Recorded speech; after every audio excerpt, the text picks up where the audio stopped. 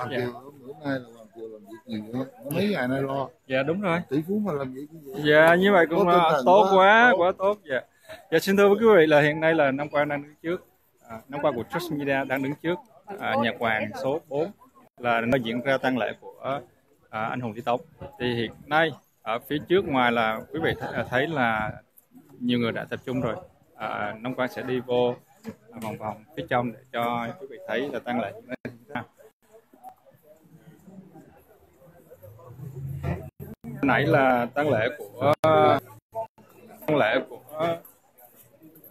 về phía Công giáo, còn bây giờ là bắt đầu về tang lễ về Phật giáo nha thưa quý vị. Đó, cái đây là phía ngoài, còn bây giờ nó qua sẽ đi vô bên trong.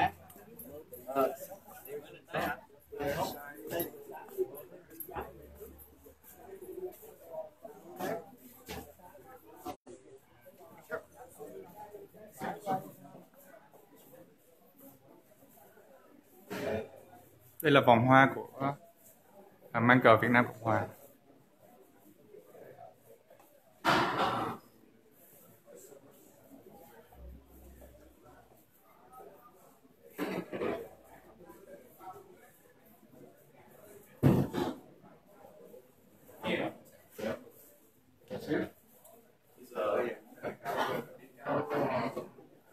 Có ở đây ở city này. Anh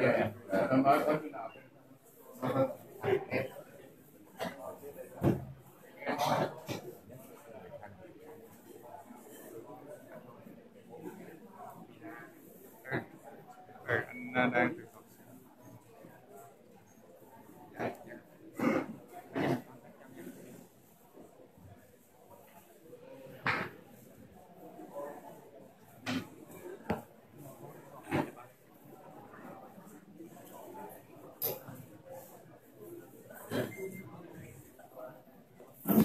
dạ.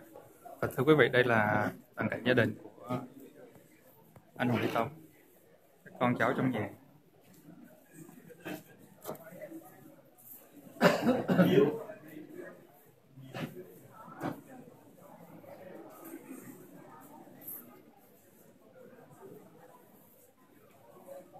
Trong lúc làm trong lúc để bắt đầu xin quý anh em trong báo chí và quay phim là chúng ta sẽ biết hai cái đó là tôi không muốn ai đi hai loại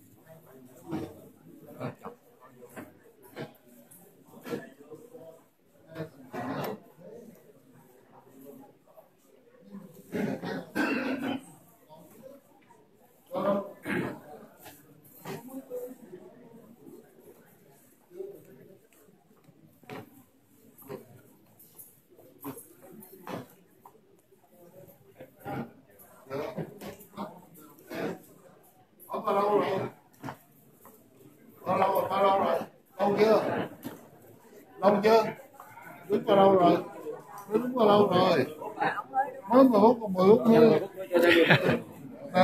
Xin lưu ý quý đồng hương và quý tín hữu, trong lúc làm lễ yêu cầu chúng ta đi lên hai bên hông để ở giữa cho nó có phần cảm động. Xin cảm ơn.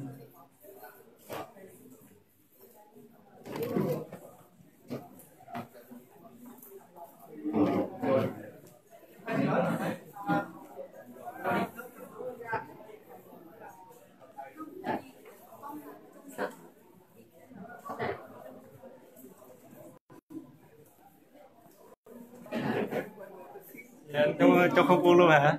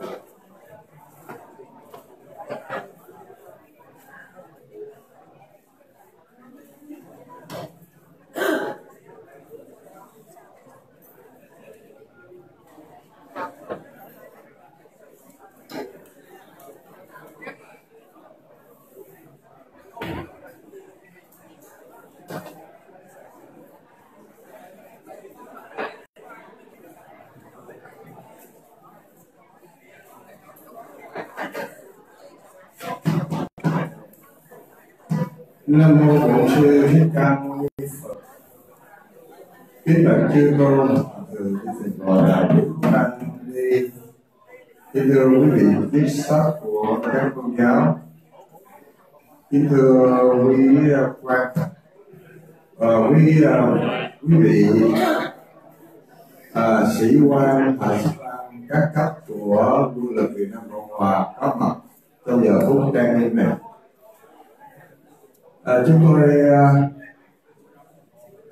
nghĩ rằng đây là phước báo của ông Lý Tống, là người anh hùng thời đại của quân lực Việt Nam Cộng Hòa, thời đại của đất nước Việt Nam chúng ta, cho nên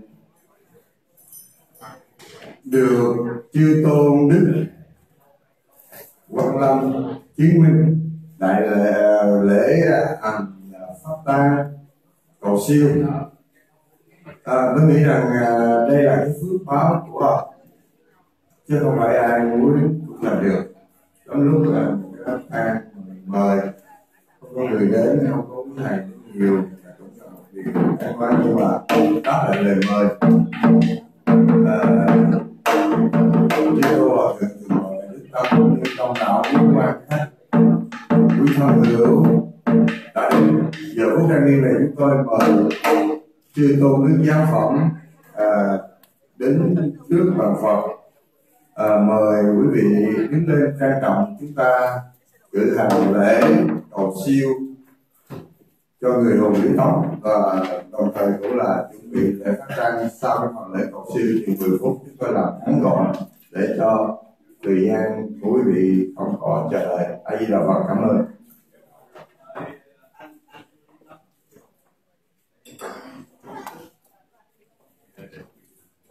Xin mời các quan khách chúng ta để vào chỗ ngồi và để cái ngồi ở giữa để cũng ngồi ở giữa. Xin mời.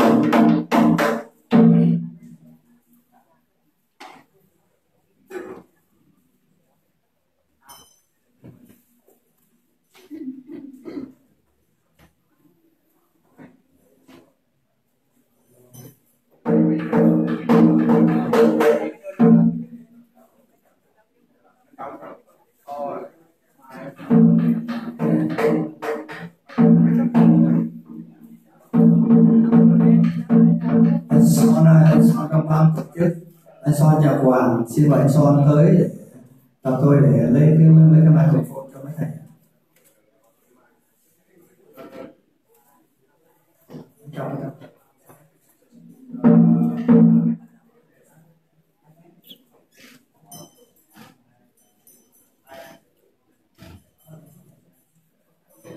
Test 1, 2. Hello.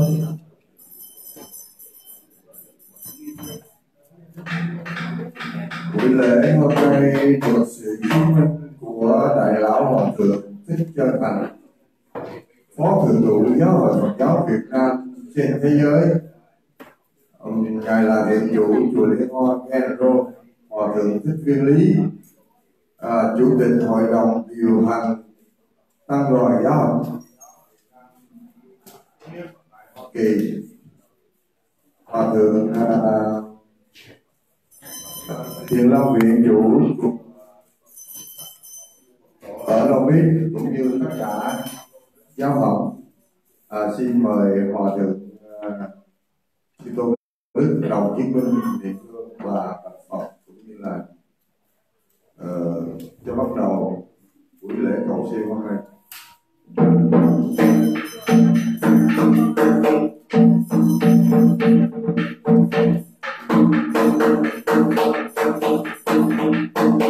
Nam mô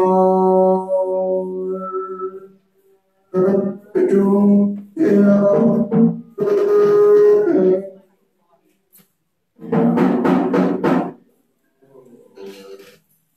Bonjour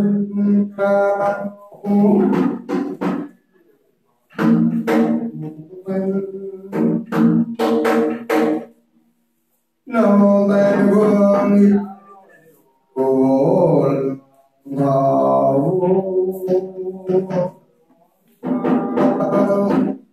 vô lượng công đức sư ai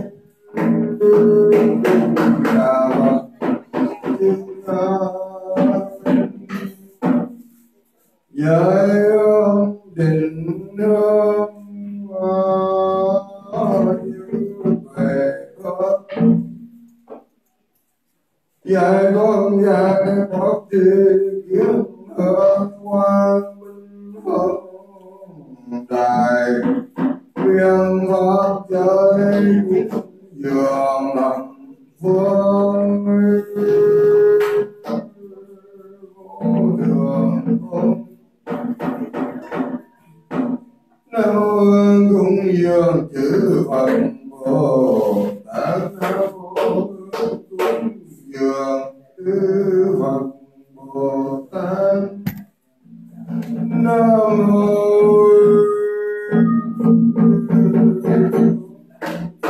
dường chư Phật Bồ Tát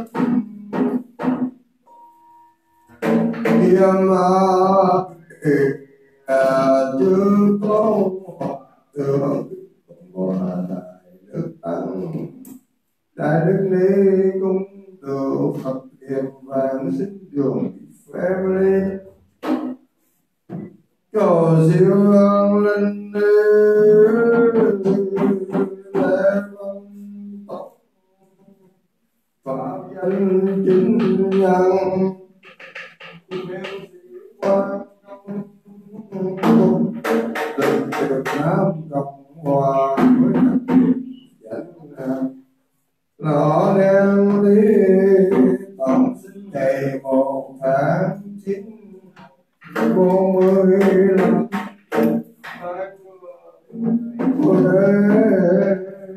đã vàng sinh ngày 2019 tại Bắc Phong họ 74 tuổi hiệp đàn nguyên huy ban phát huy tinh thần anh hùng Lý Tống Nam Cai và gia đình Lý Tống tâm Nhất Lễ truyền siêu hương nguyện chư Phật tiếp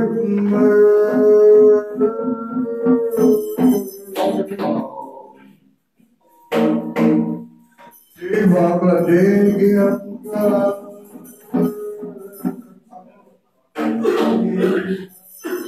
còn giờ đại thế các tường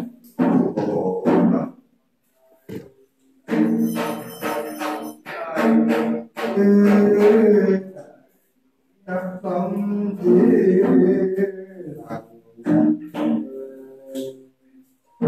khi tâm là để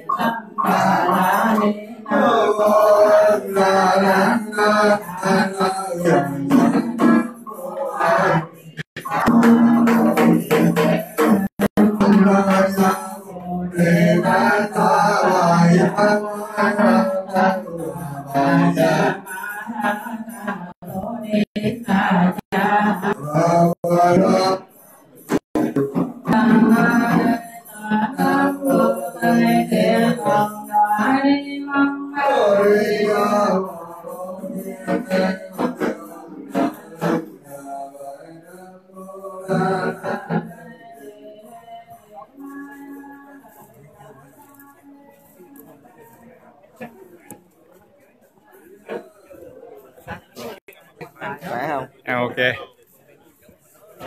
Cái này làm sao nào? Bây giờ là làm live Trust Media Network.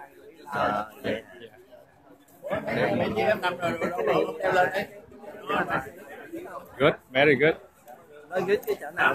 Mới thấy nó mới ra mà phải không? Nó có cái camera này, có gì camera. Anh connect với lại cái hai cái cell phone. Picture in picture. Picture. Good lắm á. I love it better than the phone. Bao nhiêu cái đó? 800 mấy trên VNCH. Online hả? Picture. Connect với lại cell phone. Anh cái wifi lên. Anh quay hai cái cell phone hai bên. Nó picture hai cái cell phone này trong frame. Hai cái cell phone nó chạy vào đây luôn. Hay lắm á. Cảm ơn. Dạ. Pin nó mắc. Chưa nghiên cứu pin. Hiện giờ mới lấy về thôi. Giờ đang quay ở trong điện thoại hay đang trong quay trong ngoài? Quay trong. Quay điện thoại nó có chạy vô đây không? Không. Hiện giờ thì không. Hiện giờ không làm tại vì hiện giờ đang làm live. Đây, không có quay cái này.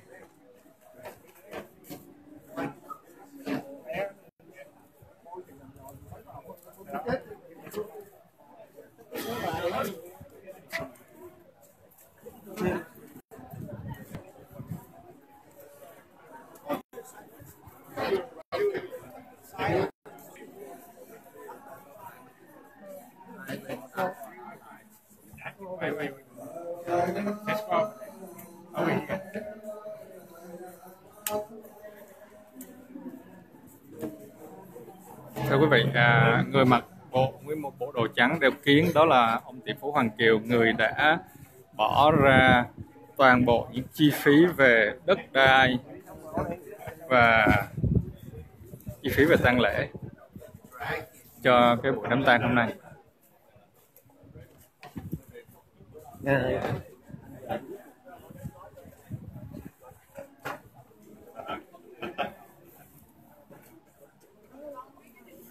Con này là Hoàng Kiều đó, tỷ phú Hoàng Kiều.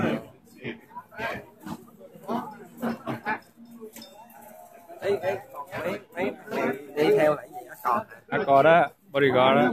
Yeah, người ta tỷ phú mà.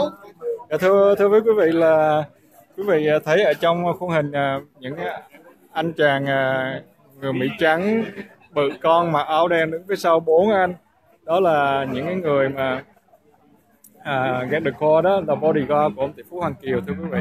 Người ta là tỷ phú nên người ta đi đâu cũng phải có người bảo vệ hết, cái đó là chuyện tất nhiên rồi.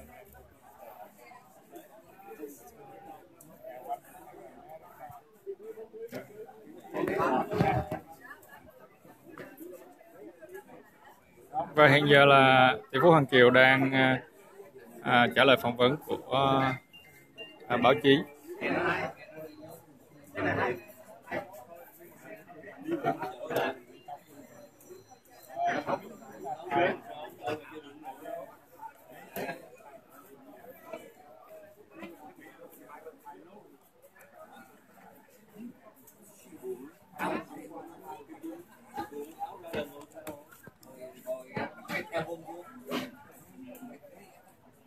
Mấy người, 9 người.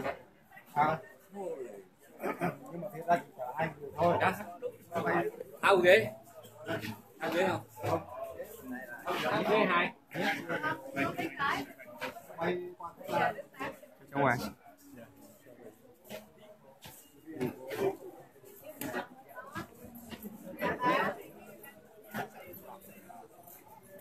Chị Rose, hiền khỏe không?